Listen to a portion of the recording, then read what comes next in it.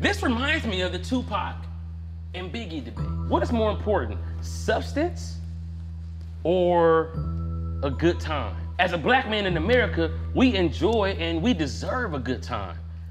That's why Drake's music feels so good, because it's like, man, yeah, you know what? I am swagged out. I do want to party. I do. But let me not forget what the nature of the thread is. Kendrick's made songs about pull up and drink and going over the struggle of what it means to be a real black man in America, teetering that line. I do want to have fun, but America's not a place for a man like me to have fun. People like me are getting shot just because they look like me. That's like the real struggle of what a black man in America is. But if you didn't know that, let's say you were from another country where like healthcare was free and they put gravy on fries and shit, you would think it was all gravy.